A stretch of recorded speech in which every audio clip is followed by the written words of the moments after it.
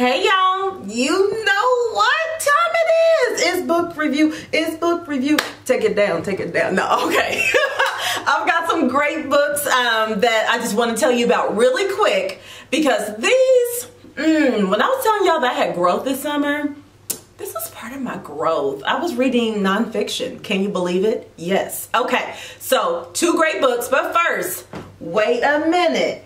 If you haven't, make sure you check out carrielee.com because y'all know I'm over there writing up a storm because of course every writer has to be an avid reader. So don't forget to check that out. But today I am talking about 2 amazing books, and the first one, this one's near and dear to my heart. It is by Tanisha C. Ford, Professor Dr. Tanisha C. Ford, and Dressed in Dreams. And this book, I felt like I was reliving my childhood all over again, but with a history lesson. Tanisha tells her story of how growing up in Fort Wayne, Indiana, she experienced, like she tells the history of her parents, how they met, and how her mom is just like her style icon and helped influence her as a growing teen, a young adult, into the amazing woman that she is now, where she was just like influenced by like the black fashion. So, you know, door knockers, cross colors, baggy jeans, the high puff when she went natural. Like there was just so many things. And I got to show y'all one of the chapters, how she talks about, she even talks about the Jerry curl. Now, your girl had a Jerry curl. My mama couldn't do no hair. So, you know what, we just had to do what we could. And so I had the Jerry curl. But how cute is this? It's the illustration. Like every chapter has an amazing illustration. And immediately when you see it, you're like, yes. Like she talks about going into Wilson's to find her her first leather jacket. Like these are the moments where I'm like, yes, she gets it. And at the same time, she's taking you through her journey of self-discovery and how she learns to find her voice and the different levels of, you know, classism and everything that she experienced. But Deborah Willis actually said on her book, and she's the author of Posing Beauty, she said, a rich and exciting book that focuses on family, love, girlhood, the Black arts movement, and the closet. Like that's exactly what it is. Not only do you feel like, oh, I remember that, and you know, the issues that we have with our hair or whatever it might be, that's like, oh, I remember those moments.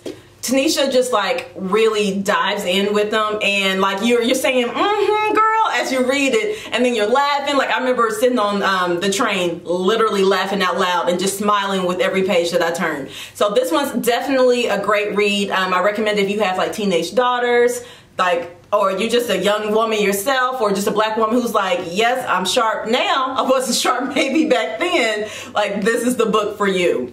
And as you think about, like one of the reasons I chose to talk about these 2 books is I also have More Than Enough by Elaine Welteroth, is because both of these books to me are, for one, of course, by black women, but the importance of telling our story. I actually had a book club meeting at my job, and when we talked about this, one of the leaders said, you know, it's so important that black women write. Yes, and yes. We have to tell our story, because I would say in Elaine Welteroth's book, and in case you don't know who she is and you've been sleeping under a rock, no, actually you've been buried under a rock. She used to be the editor of Teen Vogue, but also she just has an amazing personality. I actually had the chance to meet her in person, and she's just so genuine, and you just like want to hang on to every word that she's saying. And one of the things I really relate with her is because also she's a journalist at heart, and you know, I studied journalism in school, so I felt like I felt like my story was really reflected in these pages, and just in a different way.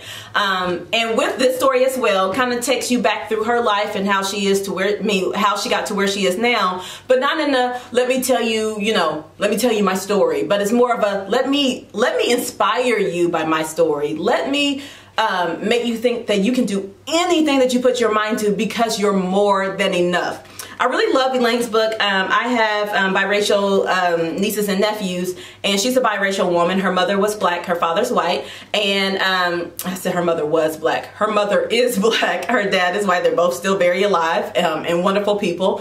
And she talked about really, you know, feeling like you're in between, but America will choose for you and say like, oh, well, you look black, you black. You know, this is simple as that. There's so many parts that she talks about in this book. She talks about her ex-future husband. I think that's the name of the chapter. And she talks about like the mistakes she made in love, which, hello, listen. I ain't even gonna take y'all down that story. But she also talks about like growing up in the black beauty shop. I call it beauty shop. She calls it beauty salon. But listen, that is literally where I grew up. My cousin did my hair. My aunt did my hair first, then my cousin started doing my hair. And it's just like, there's nothing like the beauty shop. And I felt like she did so well of capturing it, and just the camaraderie, the understanding, just the love that happens in the black beauty shop. If you don't know, you need to know. But also she talks about like just the working in corporate America, or, you know, her version of corporate America, which was still in the creative sense because she was in magazines. But just, this book validates so much of how we feel, and the things like, did you just say that? You know, and that you're thinking that about maybe your coworker who's of a different ethnicity. And she's like, yes, she did just say that. And this is, you know, this is how I wish I could have handled it. But it was just also so inspiring. She's had an amazing life already, and she's just in her mid-30s. So I just felt like after reading this that I could go out and do whatever too. So I highly recommend both of these. I just feel like this is your history lesson, this is your fashion lesson, and this is your inspiration to be whoever you want to be. Well, they're both your inspiration to be whoever you want to be at the same time. So I hope you enjoy. This is some quick, light reads for you, but that are for sure going to make you smile and think like, yeah, now that was a good read. Enjoy.